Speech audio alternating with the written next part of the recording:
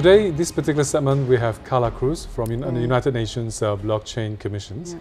I think that blockchain is a tool. You know, it's a tool to make people aware of what other people can do with information, right? It exposes, for example, how the data changes, right? So talk about Hong Kong, for example. People have said, it's interesting, people have said, wow, who is the leader, right? Where are people actually knowing where to go the next day, right? And it's social media. But is there a way that the person knows, whoever is disseminating the information, what information they're putting out that is actually eliciting so much anger, right? Where is it coming from? And what is the motivation? And it's funny because blockchain, you start with a certain set of information and you see that the data is kept intact through the journey where it was passed on, how it was edited, by whom. And it can only be changed if everybody agrees.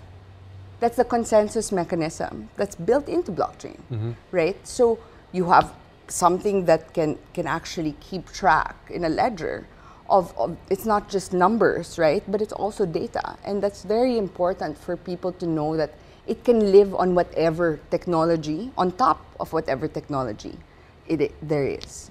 Okay. Yeah. No, I understand that financial services, a lot of them are already adopt blockchain technology for their compliance requirements, for the AML requirements and stuff. But let's just talk about data manipulations. And this is scary, that we've seen, you know, recently election in some of the country, they use social media as an influence, not to promote, but really to basically influence their vote. Yes. And some of these votes are manipulated, you know, by big data. Yes. You know, how does it work? I think it's before the vote, right? You really have to look at everywhere as policy first, as what do countries allow, you know, access to or sharing, for example. And if you have a country like the Philippines with 73 million social media users, okay? Wow, really? 73 million social media. Out of our internet population, we're the only country that's like 98% on Facebook. And Mark Zuckerberg asked, so what happened to the 2%? They're like, oh, they're signing up. so it's amazing. And Facebook is synonymous to the internet, right? So when you have an election that is run, I mean, we're not unique. Indonesia is you know, this happened also. It's happening in Bangkok. It happened in Thailand, the last Thai elections. But you have a country like the Philippines that's unique because it's one of two countries, Philippines and Poland, that allow direct Facebook moderation. So Facebook can moderate a newsfeed, right? That means they can get the data and they can share it, right, to developers and all that. So a social media game, for example, have backdoors, whether or not they meant to, right? But you have people who will do bad with that. So you have an opening, you take all those people's data, and you can change conversation, right? You can change, you can watch my behavior, for example, and you can see I'm leaning a certain way. My conversations are a certain way. You pick up on all these keywords, right?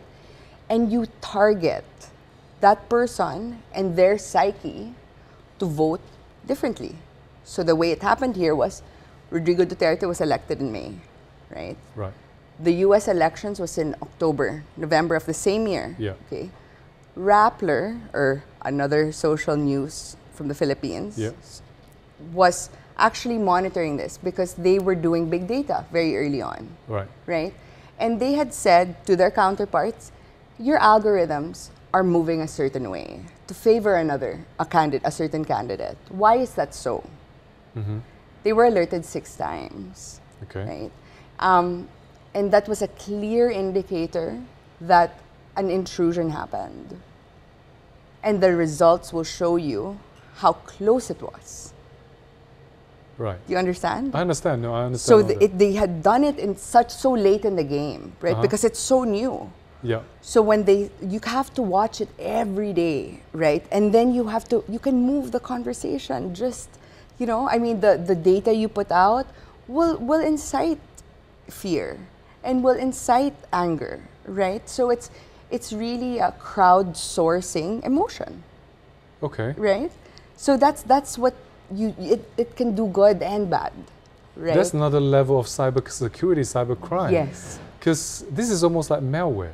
Yes, Okay? exactly. You input a malware into a computer, you can actually monitor all their data. Correct. And when you decided to hit, you go. you go. Exactly. Right. That's the scariest part. And it makes me very angry. Right. You know, because you have a country that doesn't have a national identity system. So we're just Jane Does. Have you basically seen governments in other places starting to adopt blockchain technology to defend cybercrime?